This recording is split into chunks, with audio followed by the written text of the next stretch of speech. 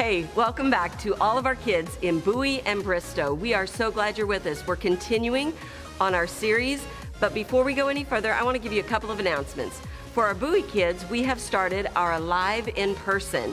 So we would love to have you be a part. Talk to moms and dads and see if they'd be willing to bring you. You need to go online and register at cag.org/events. Look for a Live in Person, and we would love to see you there.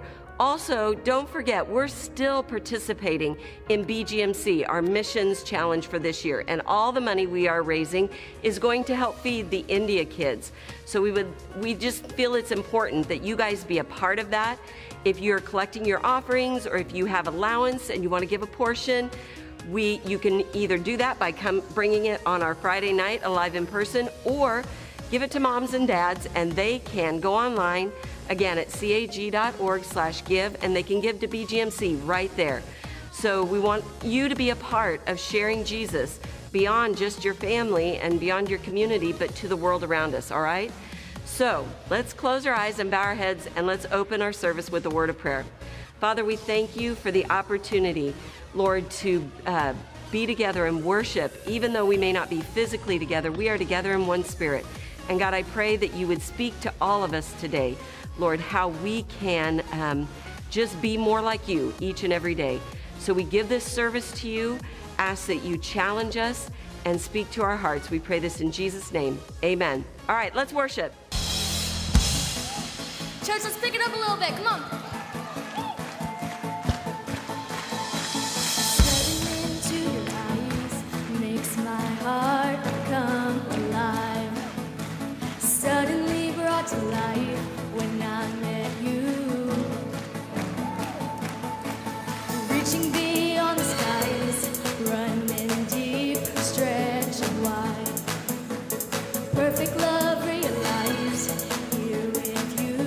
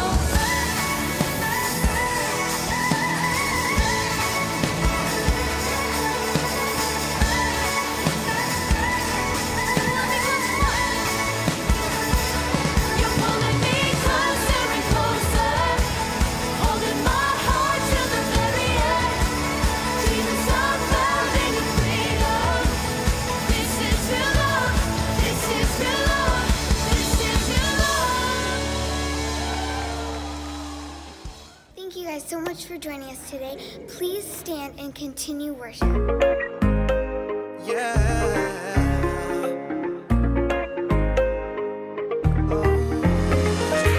You're always with us. You never said you had enough. You never give up, no matter what comes. You're always faithful, and you're more than able. You always finish what you begun. Oh, you're never gonna quit working on me. Oh, making me all that I can be.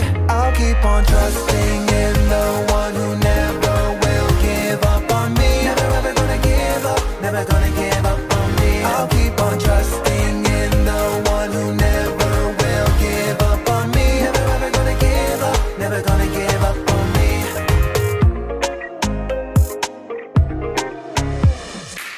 You're always with us. You never said you had enough. You never give up, no matter what comes. You're always faithful, and you're more than able. You'll always finish what you've begun. Oh, you're never gonna quit working on me. Oh, making me all that I can be. I'll keep on trusting in the one who never will give up on me. Never ever gonna give up, never gonna give up on me. I'll keep on trusting in the one who never will give up on me. Never ever gonna give up, never gonna give up on me.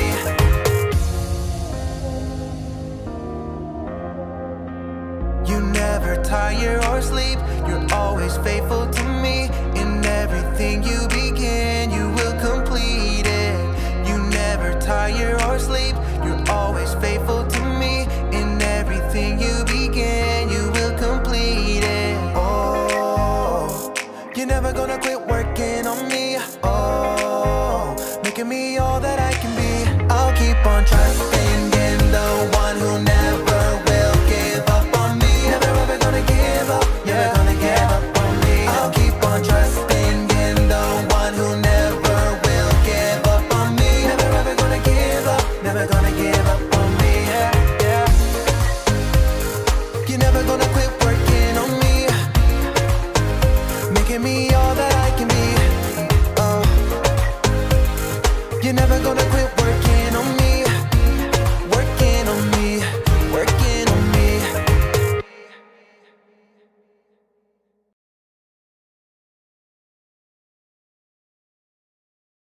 Whew, looks like we've got a gold one. That's pretty cool.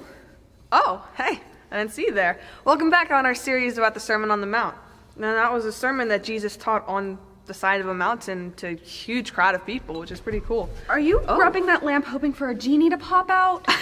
No, I'm just cleaning it. But that would be a cool thought. That would be really cool. Like, imagine having 3 wishes that you could, like, wish for anything. That'd be so cool. What would you wish for?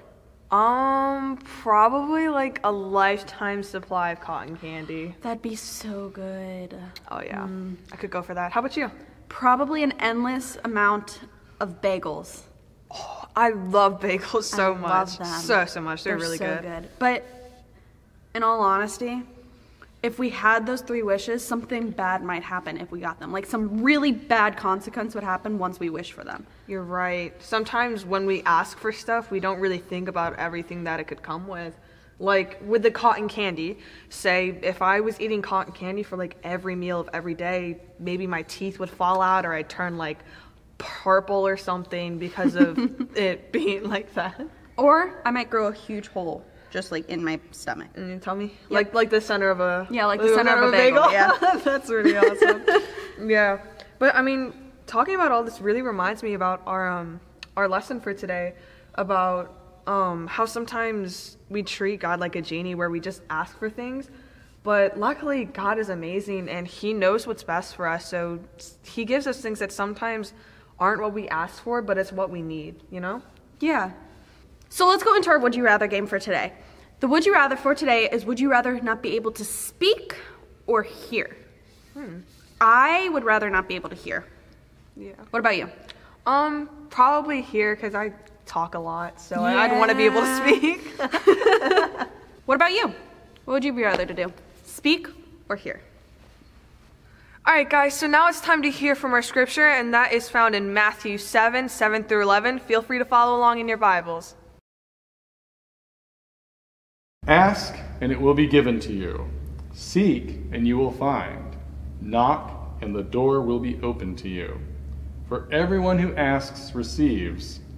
The one who seeks finds, and to the one who knocks, the door will be opened. Which of you, if your son asks for bread, will give him a stone? Or if he asks for a fish, will give him a snake? If you then, though you are evil, know how to give good gifts to your children, how much more will your Father in heaven give good gifts to those who ask him? So in everything, do to others what you would have them do to you, for this sums up the law and the prophets. All right, so today, as we're talking about prayer, we're going to break down the segment where it's ask, seek, and knock. So I'm going to start, we're going to talk about ask. So you heard Miss Bethany and Miss Ryan talking about how cool it might be if we had 3 wishes and you could get whatever you want. Did you guys think about the 3 wishes or what you would ask for? I'm sure you guys were thinking along.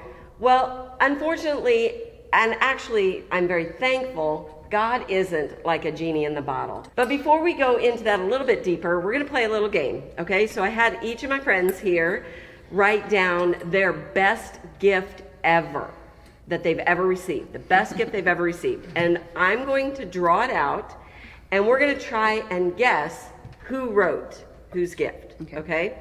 So I'm just going to pick them randomly, and we're going to see who we have. So the first one is a beautiful camera. A beautiful camera. Isaiah, who do you think wrote that? I feel like it's Bethany. I would say Bethany too. Ryan? Probably Bethany. Yeah. Is it you guys? Good. All right. Okay, so the next one. We're going to kind of, we'll get down to where we know who the last one is. Yeah. Oh, this one might be a little bit more difficult to guess. An espresso machine. That's Ryan. She's got a caffeine addiction. Like, oh wait, no, but you do too. Ooh. But Miss Amy drinks sure coffee it's every Miss Amy. morning. Too. She did this like. That's true. All right, I don't know Ryan, if who you're do you going think? Are you gonna?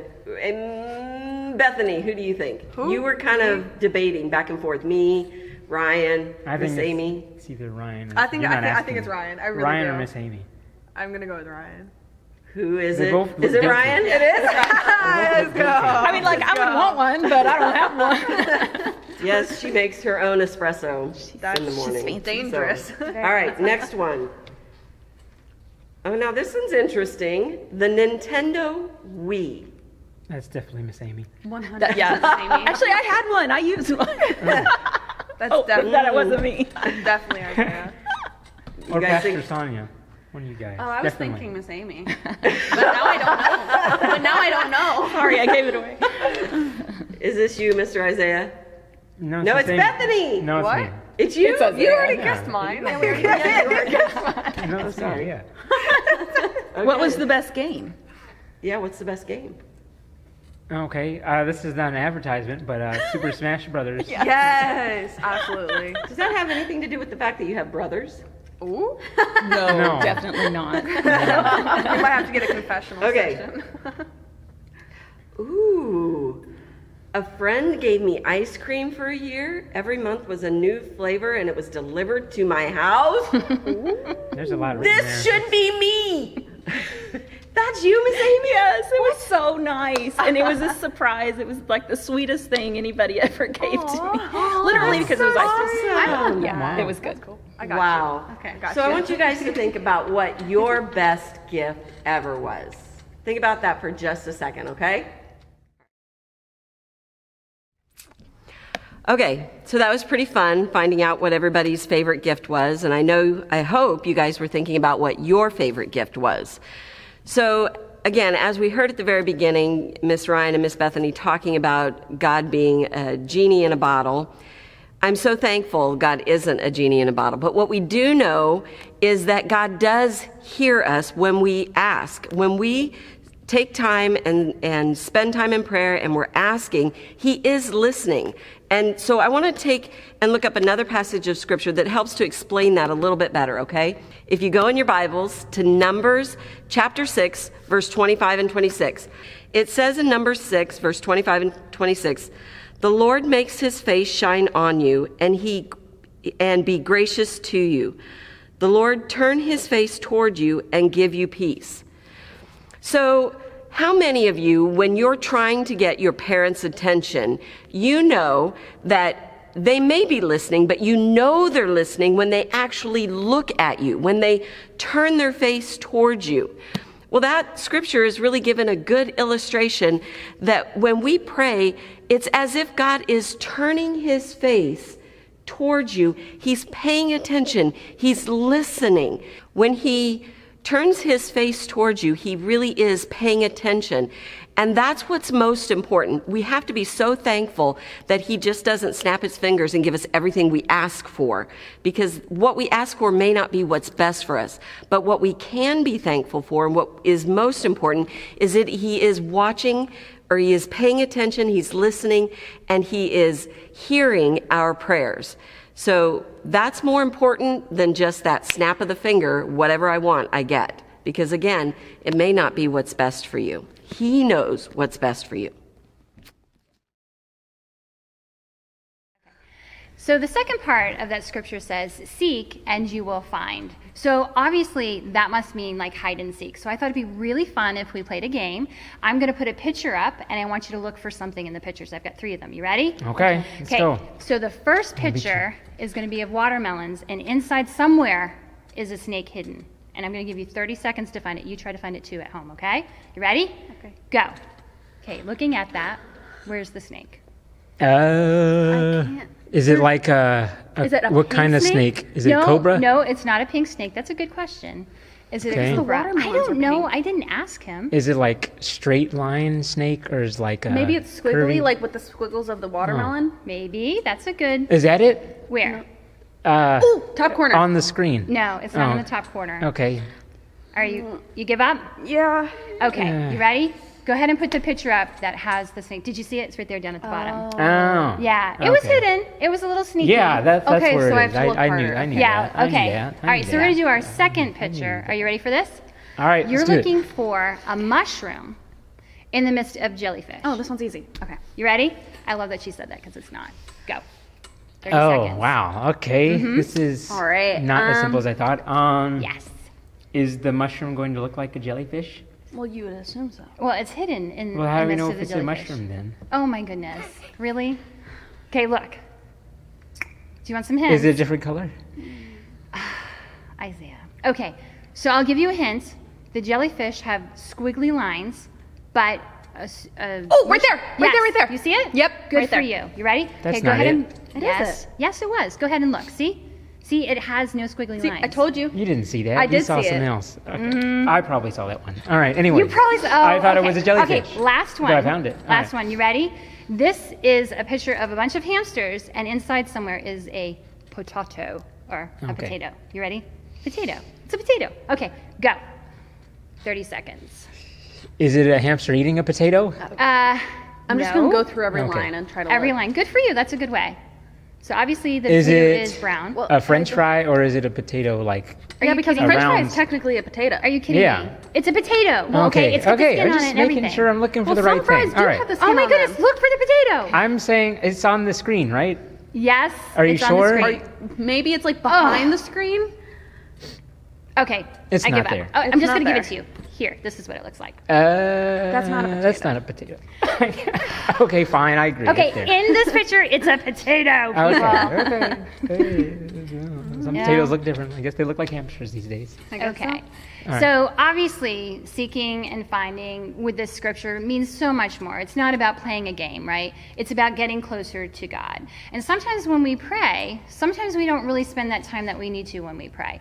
Like, okay, how about this prayer? You know, dear God, bless my mom, bless my dad, bless the spaghetti I had in my stomach. Amen. right? I mean, it's a prayer, and God wants you to pray. I mean, it's not going to be angry that you're praying at him, but you could do so much better. You could go deeper with God if you really were seeking and looking for him. So I want to share this scripture. It's in Jeremiah 29, 12 through 14. I got to put my glasses on. Then you will call on me and come and pray to me, and I will listen to you. You will seek me and find me, and you will seek me with all your heart. I will be found by you, declares the Lord. So you want to seek God with all of your heart. It isn't something that you do superficially, right? Where you're just like, hey, God, how you doing? All right, I'm going to bed now. He wants you to be really invested. He wants you to be purposeful with seeking him. He wants you to put your all into it, your heart into it. And when you seek God and purposely go after him, whether you're looking through scriptures, whether you're in prayer, then you will find God, because he wants you to know him. But it isn't something that somebody else can do for you. It's going to be a decision on your part. You have to decide to know God, decide to go after him and to know him. So you're going to have to look for him. It's going to take some effort on your part, but that's the way God wants us to do, to look for him, and then he will be found. Okay. All right, so now we're going to talk about the last part of the verse, which is knocking. So we're going to play a little game. I have my friends here. So what they're going to do, they're going to do a signature knock that they're only going to do on this door right here, and you're going to see them, and then they're going to walk backstage, and then, without us knowing, we're going to hear some knocks, and they're going to come back out, and we have to guess whose knock it matches. We have to remember which that knock was. So, Ryan, why don't you go first? Do your knock. All right, you can go ahead backstage. We got to make sure we remember that. All right, Pastor Sonia. Okay, thank you. Miss Amy. All right, and Bethany. All right, cool. All right, let's close the door. All right, you all mix yourselves up back there. All right. Now, one at a time, they'll come back, and let's see if we can guess who's who. Go ahead.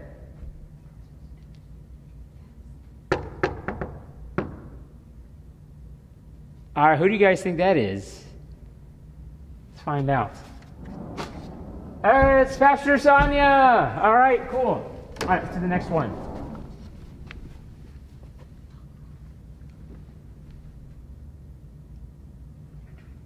I wonder who it will be.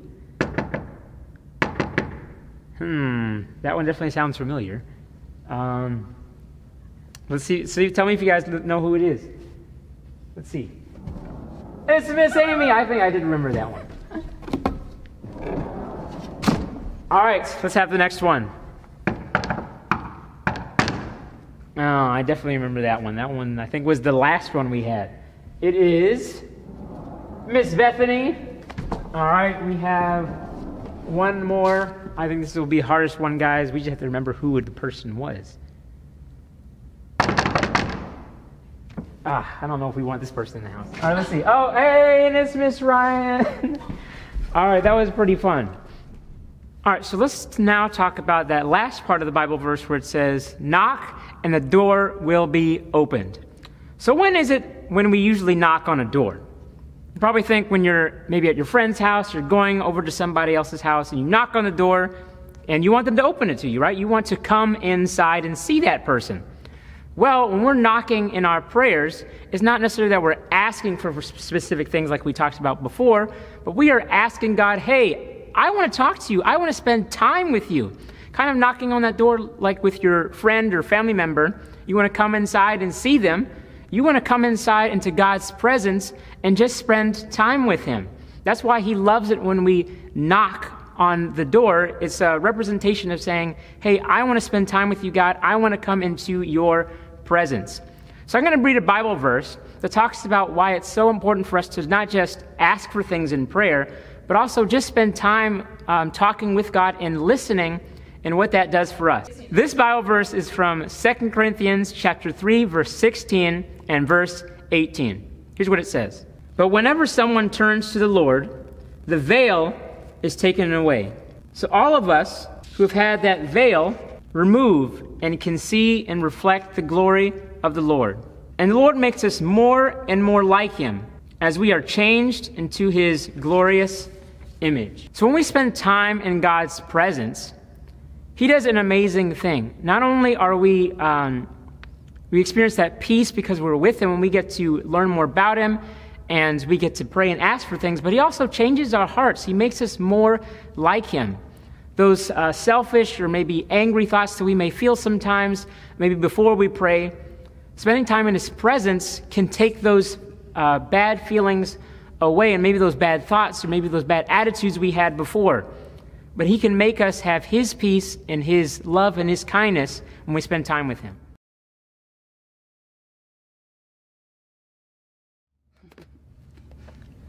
Okay, so we've been learning how, when we pray, God wants us to ask, seek, and knock.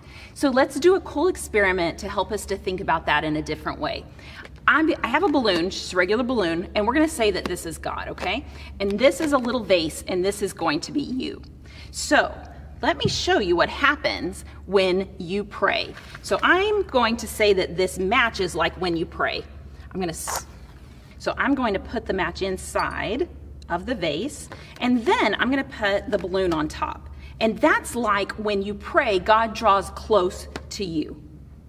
Now, if you can look closely, you can see that the balloon is being drawn inside of the vase. Now, this happens because the fire was burning up the oxygen and creating a vacuum inside of the vase, and it draws the balloon inside. But that helps us to think about prayer, because when you pray, you are drawn closer to God. So let me show you now, because of the vacuum, I can pick up this balloon and it's stuck. The vase is stuck to it. So that's just like when you are drawn close to God, you get to know him better. You are drawn to the things that he wants you to be.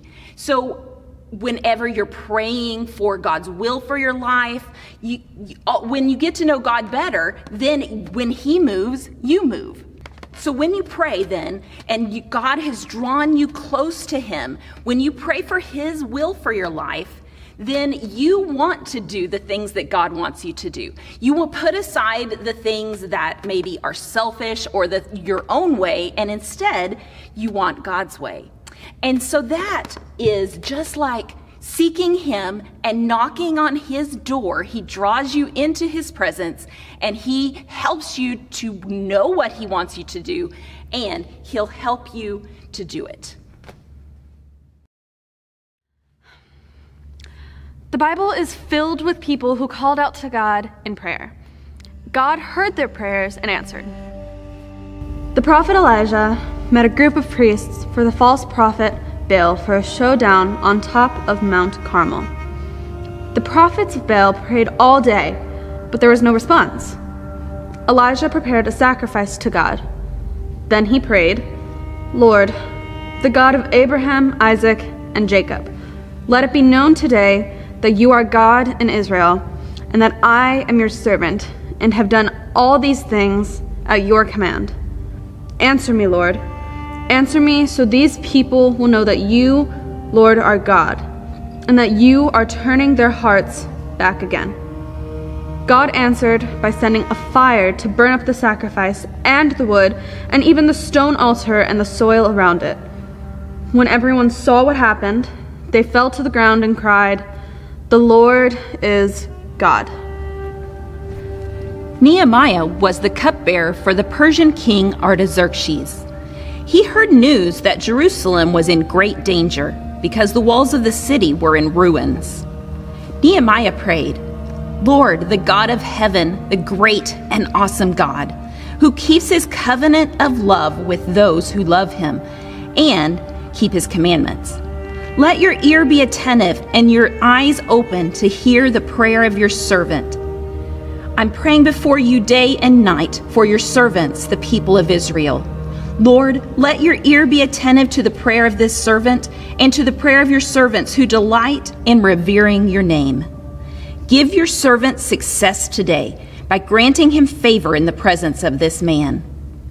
Then Nehemiah requested to be sent to Jerusalem to rebuild the wall, and he asked for all the supplies he needed. The king Artaxerxes said yes, and also sent soldiers to protect Nehemiah. God helped Nehemiah and the people of Jerusalem to rebuild the wall around the city in only 52 days. Daniel was known by everyone as a man who prayed to the one true God. Men who didn't like him tried to use this to get Daniel killed. They went to King Darius and tricked him into making a rule that no one could pray to anyone except the king. Daniel immediately went home and prayed in front of the open window, just like he always did. This caused Daniel to be thrown into a den of lions. But God heard Daniel's prayer. He sent an angel to guard Daniel. This miracle caused King Darius to send a message throughout his entire empire that the God of Daniel should be feared and honored. When God caused the Red Sea to part and the Israelites to walk through on dry land, they were overwhelmed with thankfulness to God. Moses and Miriam led the entire nation in a song of praise to God for answering their prayers. They sang, "The Lord is my strength and my defense. He has become my salvation. He is my God, and I will praise him, my Father's God, and I will exalt him." They remembered to be thankful for the things God did for them. After Jesus took the Last Supper with his disciples, he went to the Garden of Gethsemane to pray. He said, "My Father, if it is possible, may this cup be taken away from me. Yet not as I will, but as you will." And then he said, "My Father, if it is not possible for this cup to be taken away unless I drink it, may your will be done." Jesus asked God for help. He looked for God's will. Then he found God's heart. God answered Jesus' prayer with no. It was God's will for Jesus to go to the cross to be sacrificed for the sin of all people.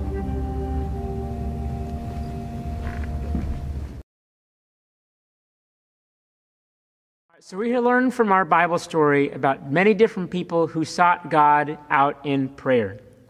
They sought him out in different situations that they needed help with. And they asked God and they seeked him so they could find him. And God ultimately revealed himself to them in a powerful way.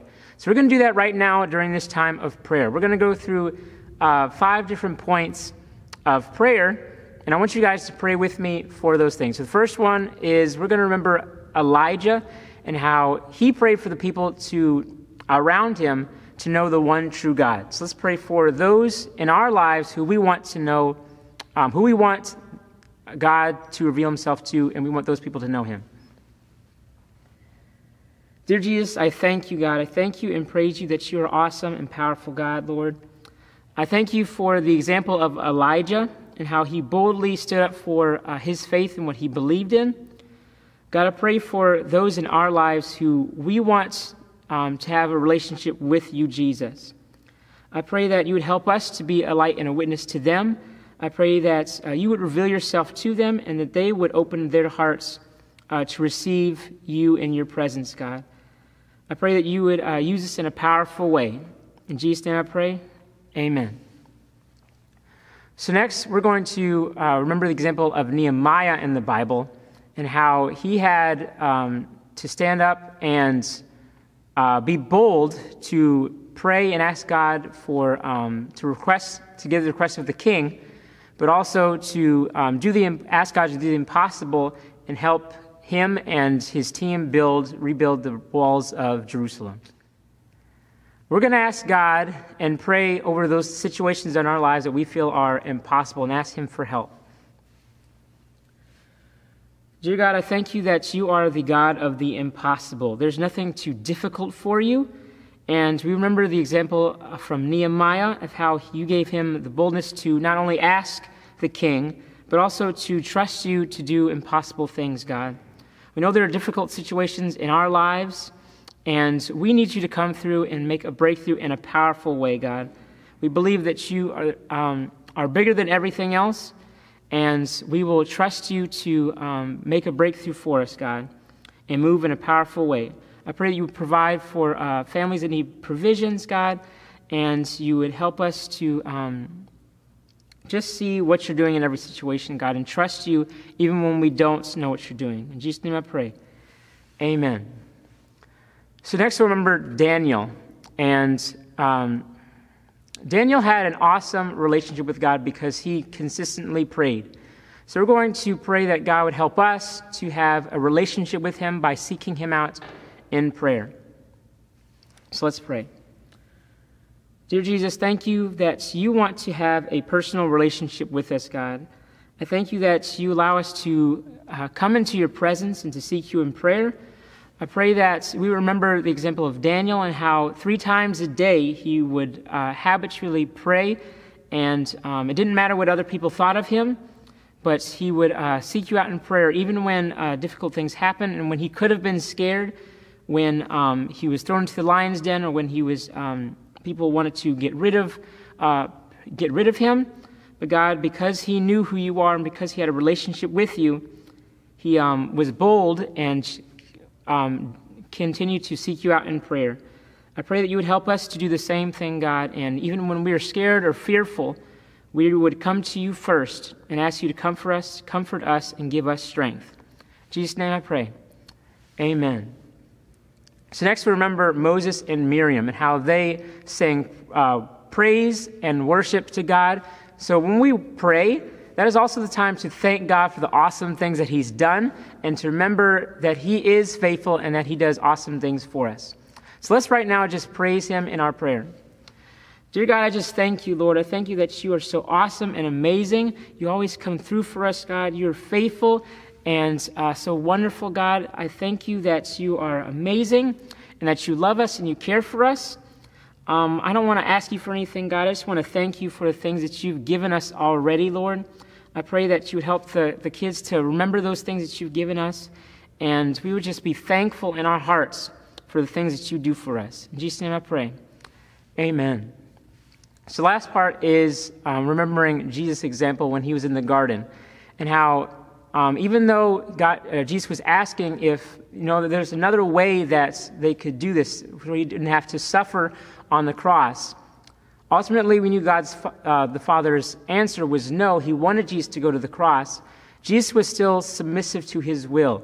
He wanted God's will above anything else to be done. No matter what his answer was, he knew he wanted God's will to be done.